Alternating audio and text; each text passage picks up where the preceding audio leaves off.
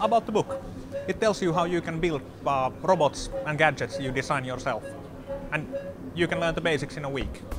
I've always loved making all kind of stuff, but with electronics or especially microcontrollers like Arduino, you can affect the physical world.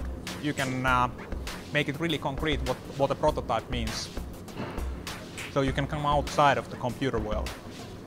When we were learning this stuff ourselves, we had the problem that many instructions, they were made for a sweatshop, that they tell you that solder this, solder that, put it here, does it work, no, start over. And we wanted to explain how you can understand it so that you can build stuff you design yourself, so that you don't have to do it perfectly, but if you make a mistake, you know where it was and how you can fix it. I've been interested in electronics for a long time, but I think that only microcontrollers make it easy enough. So I've done a lot of electronics projects, but they weren't that interesting, because now that I have Arduino and I can connect it to mobile phones, I can connect it to computers, I dig out something from the trash and I can connect it to Arduino.